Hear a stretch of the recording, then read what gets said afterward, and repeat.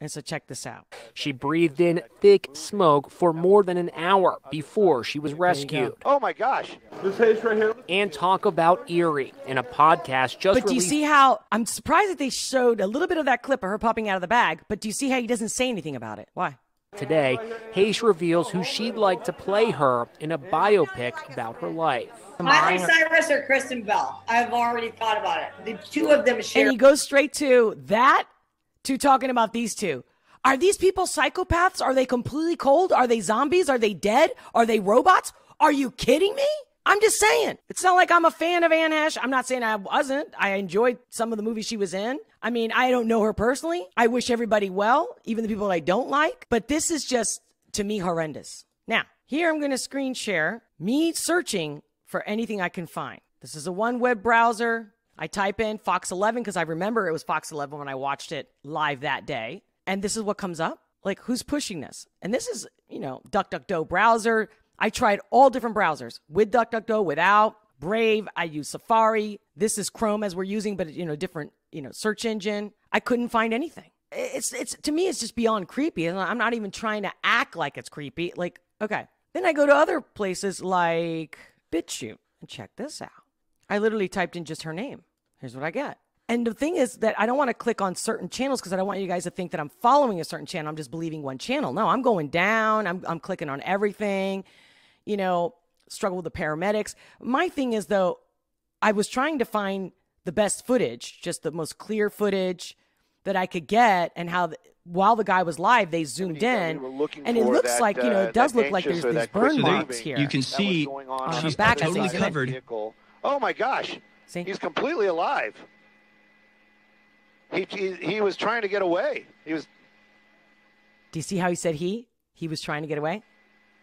I don't know. That was really, really strange. See? That was really, really strange. And this is live. So I'm going, all right, okay.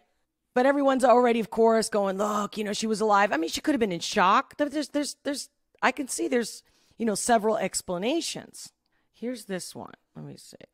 Fire. Within an hour, the firefighters, LAFD, had eventually pulled the car out of your home. You can see it was towed out of the home there. Firefighters still looking in the car to find possible survivors. The driver was rescued, as you'll see in this next little clip we're going to transition to real quick. They were taken to the hospital, as you can see there, in a hurry to get out of that car that crashed into that home. They were worried about the structural damage of that home as it was built in the 1950s, and you could see the house give way a little bit there. In the house, so they were concerned about that, and also concerned about the driver, who was identified as Anne Heche. You probably know the name from TV and movies, from 6 Days, 7 Nights, Donnie Brasco, Wag the Dog, Volcano, a bunch of movies. And there is a dramatic moment there just before being put into the ambulance to take to the hospital. That his driver was. Now, my thing is, did you look at the body was language? Identified Volcano, a bunch of movies. Are these really paramedics? Are they the firefighters? There is a dramatic moment. How are you touching somebody that's supposed to be all burned like that? There just before Can you imagine being how much it put hurts? movies, and I just feel like from 6 I don't Days, feel any 7 compassion Nights, from Donnie these people. Brasco, I don't feel like Wag the they're like Dog, rescuers. Volcano, a bunch And of don't get me wrong, maybe they're in shock. But see, I just don't believe what anybody tells me. I have to ask myself, and like my feelings, And there is a dramatic moment there just before being put into. And why is that guy? He's got his hands behind his back, and they're way too chill for somebody who's dying, burning. And she doesn't look to take black. To the hospital. That his driver was like burn. Okay. Identified as Anne Heche. Immediately she's intubated, and immediately 3 days later we're going to give her organs up. Does anybody know? Was there a card? Does she have a card? Or did their family decide for her? I mean, all these questions come to my mind, and then she's gone, and they cremate her right away, and investigation closed in a week. Boom, just like that. See, we slowed it down a little bit for you as firefighters were trying to help this woman. So the latest autopsy said that she was not inebriated, not drunk, but with some levels of cocaine in her. She could have had it from last night if she went out or whatever. But did you guys also see that she was at a hair salon right before this? And the guy says she was fine, not slurring, nothing. And she bought a wig.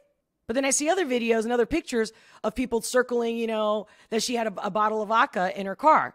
I mean, with Photoshop, with the technology that we have today, we can do anything and make anything look believable. She was still a working, healthy person and functioning and having kids and a family. And and here's the kicker. Here's the other thing that my friend was like, oh, I didn't know that. Did you guys know that she was about to launch I don't know if it's a movie or documentary, don't quote me to be exact, but about sex trafficking?